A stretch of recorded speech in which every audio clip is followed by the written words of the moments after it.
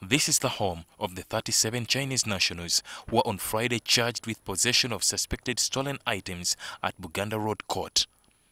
This follows an ongoing police probe that unveiled the racket after concerns by some neighbors. The raid showed motherboards of used phones and laptops reportedly stolen in Uganda, then repackaged and exported to China. And these motherboards for the phones we suspect were snatched from Ugandans. There were also wildlife exhibits like tortoises, pangolin scales and fish maw also recovered from this house.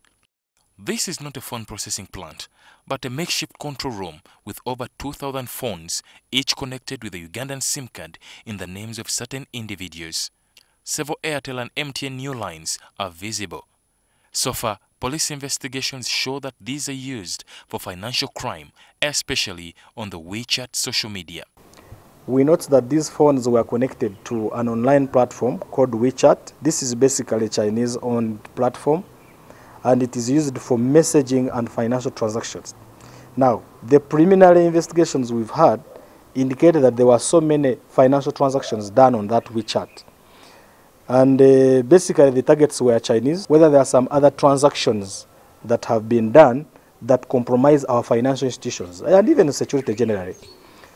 There is also something we have also noticed, that all these telephones which are up are bearing the Ugandan telephone lines of Airtel majorly, with over 1,895 SIM cards, and also MTN of around 223.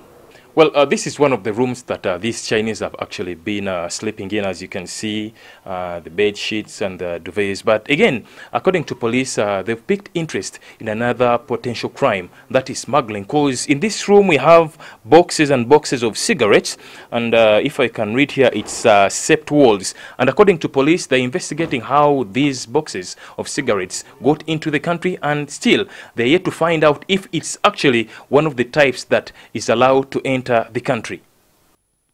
According to police, some of these suspects were also transacting business without work permits, as many entered the country using visitor's visa.